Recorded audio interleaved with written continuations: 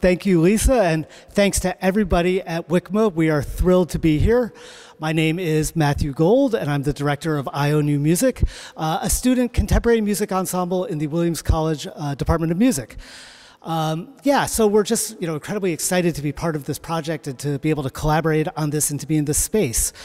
For this program, the first thing we thought about was Saul LeWitt's work and specifically these prints in the Strict Beauty exhibition, and to think about aspects of how they were made, the conceptual parts of them, what they how they're formed, and even the instructions that went into making them.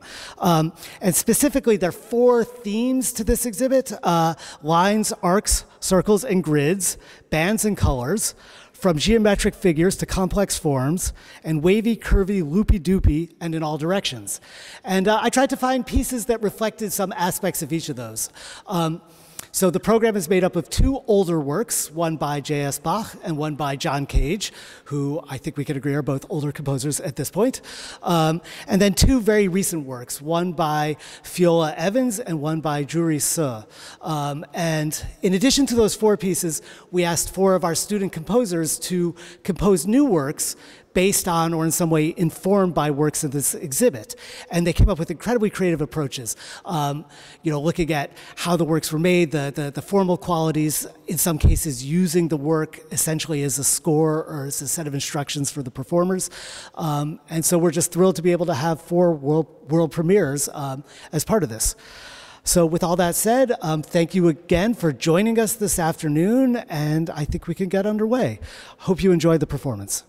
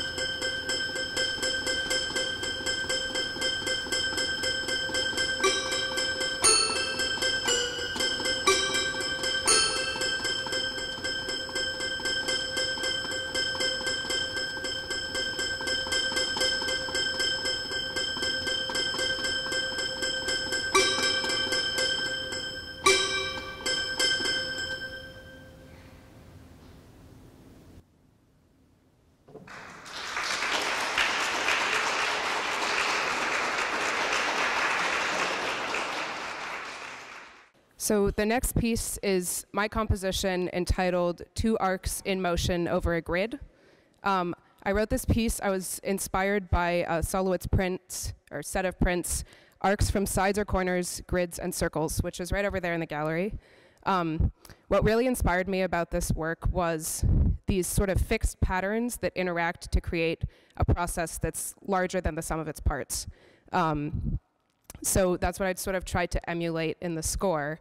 I also sort of emulated the shape of the patterns themselves, where the score is sort of delineated along arcs and grids for each of the performers.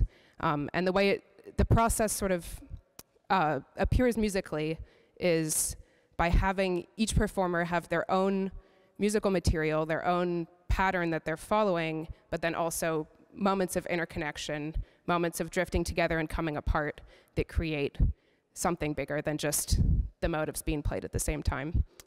So I hope you enjoy.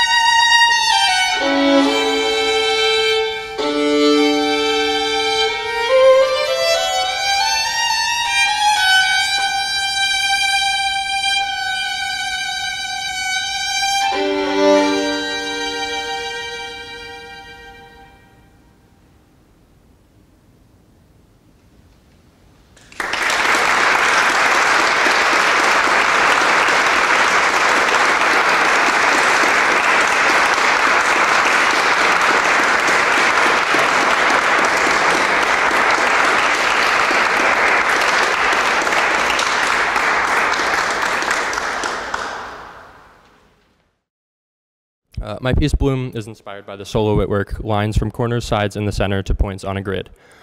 And it explores the relationship between freedom and constraint in music and how a piece can sound free and improvisatory even when it's through composed. It is influenced by the way that LeWitt seems to create these vivid and radiant clusters of lines which have been compared to stars blooming in the night sky, despite the fact that the piece uses very precise measurements and it's set on a grid. So in my piece, I sought to capture this tension through the temporal medium of music and explore the ways that it can capture this idea of blooming in different ways.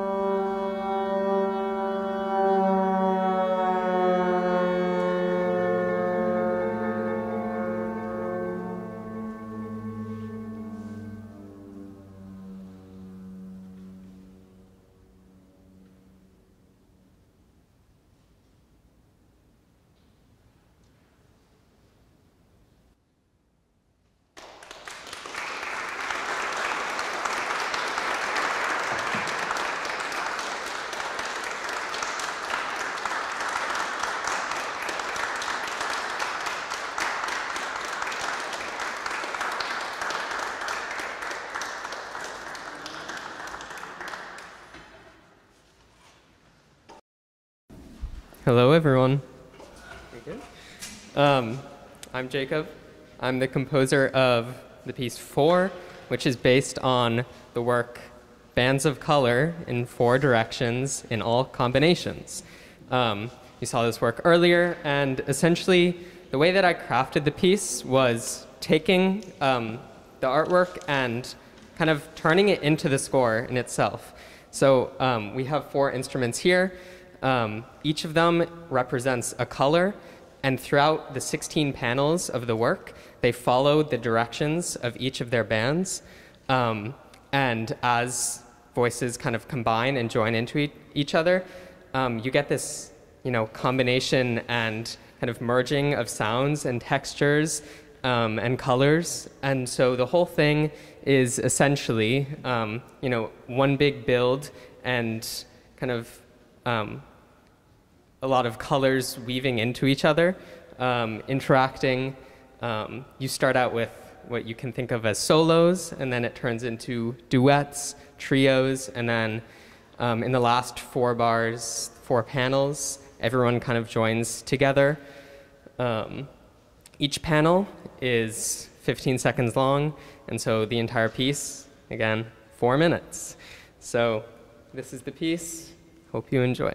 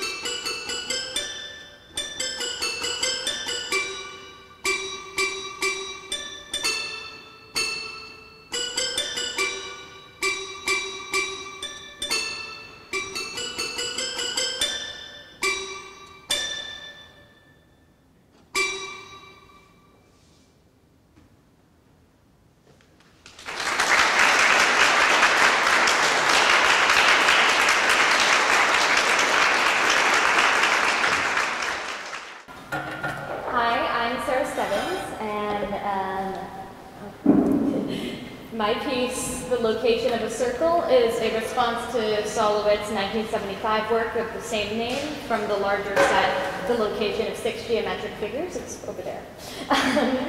In LeWitt's piece, a simple diagram showing how to find the location of a circle mathematically is accompanied by a long-winded and frankly deeply confusing caption describing the same process. When I first read the caption, it struck me as very rhythmic. The convoluted recursive structure is embedded into the text, and its breathless, almost panicky nature lent themselves immediately to music in my mind. The location of a circle aims to highlight the contrast between the highly cerebral geometric process illustrated in the diagram and the more bodily sense of stress and mental confusion evoked by the text. The tension between how we think a shape, figure, or form and how we feel it. Hope you enjoy.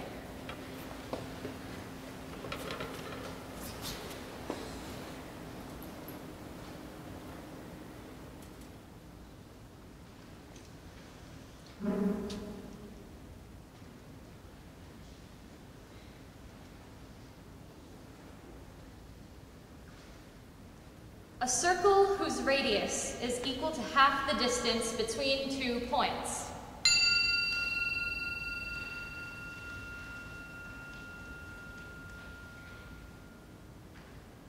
The first point is found where 2 lines would cross. If the first line were drawn from a point halfway between the center of the square and the midpoint on the top side to a point halfway between the center of the square and the midpoint of the right side, and a point halfway between the midpoint of the right side and the lower right corner.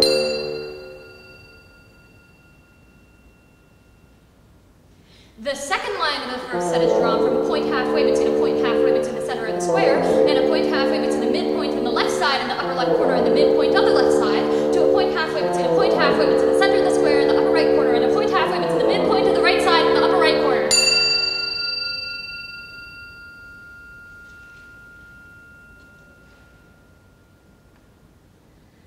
The second point is found where 2 lines would cross, and the first line is drawn from a point halfway between the center of the square and the midpoint of the bottom side, and a point halfway between the center of the square and the lower left corner, to a point halfway between the end of the first line of the first set and the end of the second line of the first set.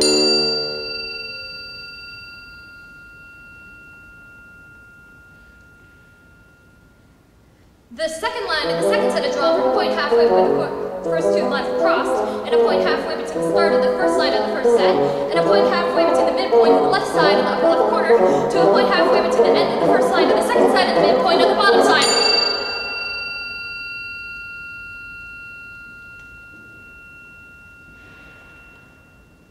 All whose center is located equidistant to 3 points.